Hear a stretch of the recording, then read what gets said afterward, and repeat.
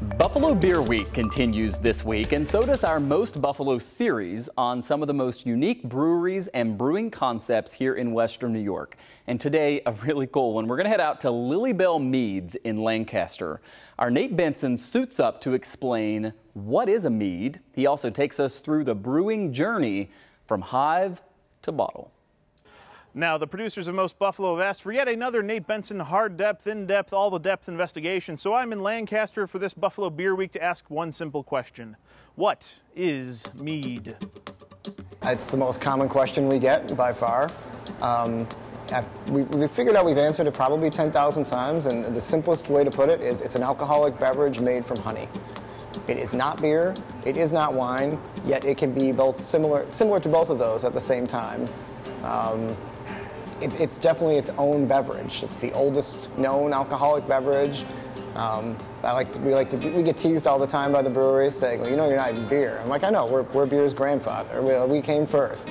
But it's the least known and the least made commercially. There's about 500 to 600 meaderies in the country. There's almost that many breweries in New York State. And to make their fermented honey drink, Lily Bell Meads needs a ton of honey. No, literally, they order between 2,000 and 3,000 pounds of honey each year, and they get a lot of it from bee country in apiary in Darien, New York. So I did what any respected journalist would do. I suited up to get a closer look at these bees. Don't mind me, just in a bee suit. If they decide to go at me, where do they go? Right at your face. Oh, cool. Okay. Because they think you're a big old bear. Yeah, I've been told that many times. Bee Country has been wonderfully helpful. They supply a lot of our light spring honey, which we use in predominantly a lot of our meads. It's been wonderful working with them.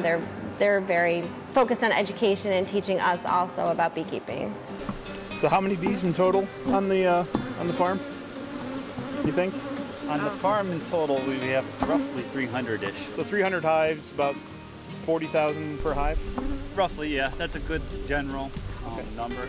Well, you may want to count your bees. One of them might be missing.